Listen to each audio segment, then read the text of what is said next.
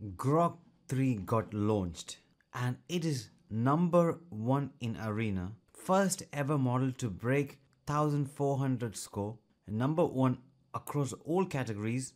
A milestone that keep getting harder to achieve. And here is #1 in Arena. Also remember, this is an early version. It beats Gemini 2.0 Flash Thinking, which recently got released. You can see XAI Grok 3's performance across all the top categories like overall style control, hard prompts, coding, math, creative writing, instruction following, longer query and multi-turn. Grok is #1 across all these categories. That is brilliant. And this is a new competitor in market. And this even beats the latest released GPT-4o, the updated version which got released in 2025. And it clearly beats DeepSeek R1. In coding, Grok 3 surpasses top reasoning models like O1 and Gemini. Here you can see it's far ahead of Gemini, O1 and DeepSeek R1. That is brilliant. Here is a win rate heat map. Still, this is really good. It is released in two different versions. One is Grok 3 and Grok 3 Mini. You can see the comparison here, Grok 3 and Grok 3 Mini, beating Gemini 2 Pro, DeepSeek version 3, Claude 3.5 Sonnet and GPT-4o. Grok 3 has reasoning ability. Considering reasoning, this beats O3 Mini High. That is the latest available version from ChatGPT.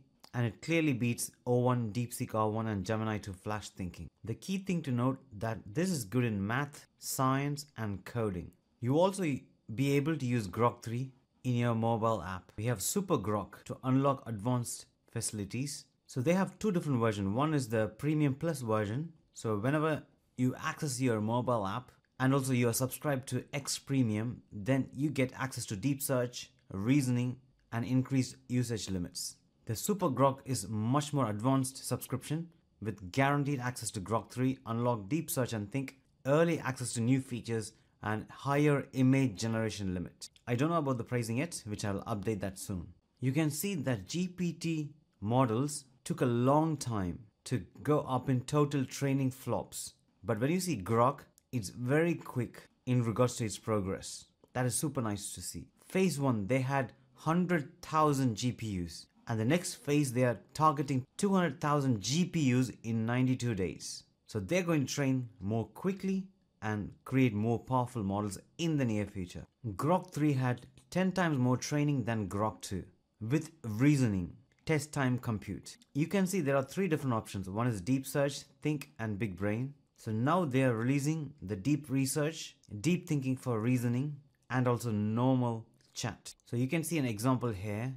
It automatically thinks through the process and it's quick as well. And there is loads of thinking. And now the thinking process is completed. The big brain is thinking hard and you can see it's thinking a lot more than the previous version. We can see there is a Grok 3, also Grok 3 Mini. Here is the final output after requesting it to generate the text. It's able to generate this Tetris game without any issues.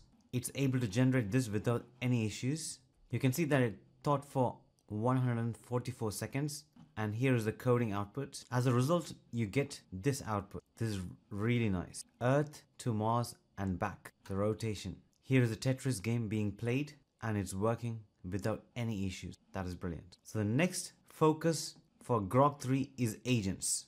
Deep search is part of that. So it can go in-depth research. Same like we have research for ChatGPT, for Perplexity and also Google Gemini. So this is an alternative.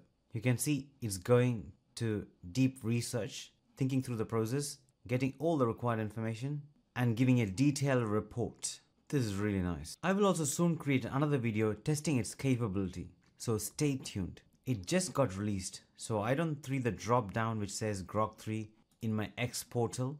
I hope that will be available soon. It is a multimodal model as well. It can take audio input, image input and able to give information about that. You can also use Grok 3 via their API.